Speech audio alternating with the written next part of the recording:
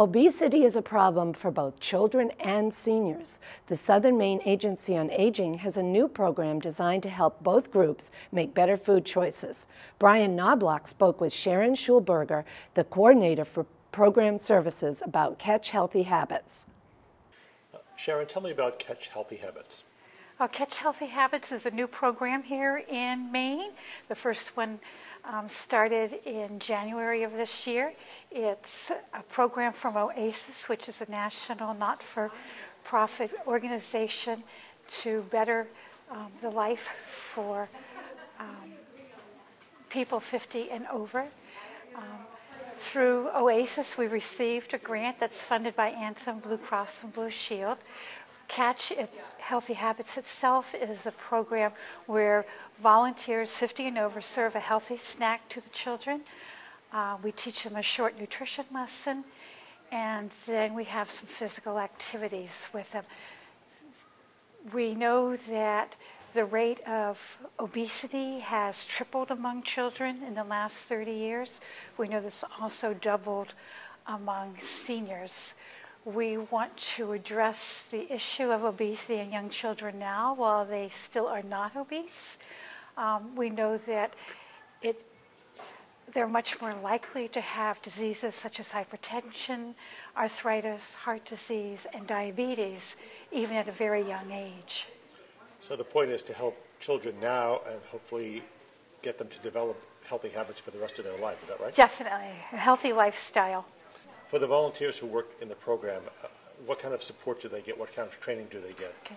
We do have a 2 half-a-day training that they receive, and then we have a curriculum that's very well spelled out, all of the different steps they need to take for the program. Trudy Martin is a Catch Healthy Habits volunteer. Trudy, tell me what goes on here in the classroom during the Catch Healthy Habits sessions. The Catch Healthy Habits sessions are divided into 3 components.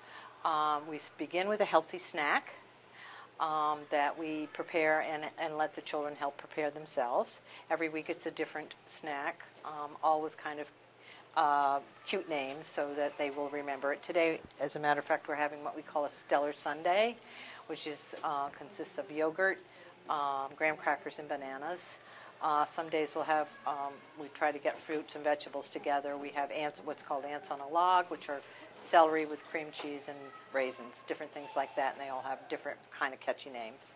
That's the first part of the program. The second part will be a little educational component where we tell the kids about different nutritional things that are good, bad, and indifferent, what we call them go foods, woe foods, and slow foods, and we kind of explain the difference between those 3 components. And then the last part of the session is a 30-minute activity.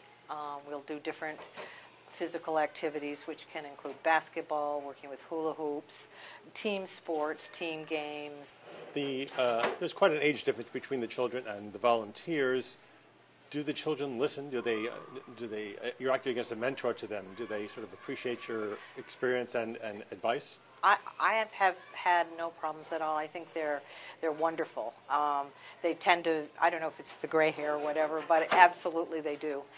We participate with them too, so I think it gives them an opportunity to see that people with gray hair can get out and play basketball or do a hula hoop or whatever. But absolutely they do listen.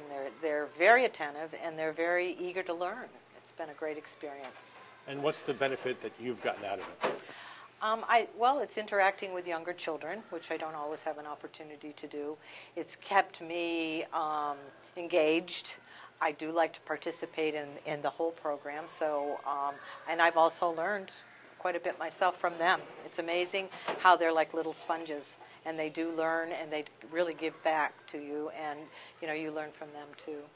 And Sharon, if people are interested in volunteering for the program or getting more information, where do they go? Well, if they want to get more information, they can go to www.catchhealthyhabits.org for just some general information about the program. They can also go to oasisnet.org to learn more about OASIS.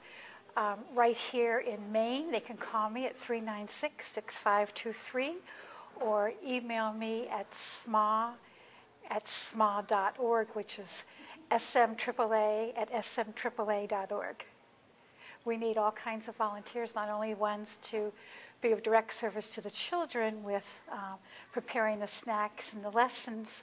We also are looking for volunteers who can help us in some of the back office kinds of things like marketing, evaluation, and things like that.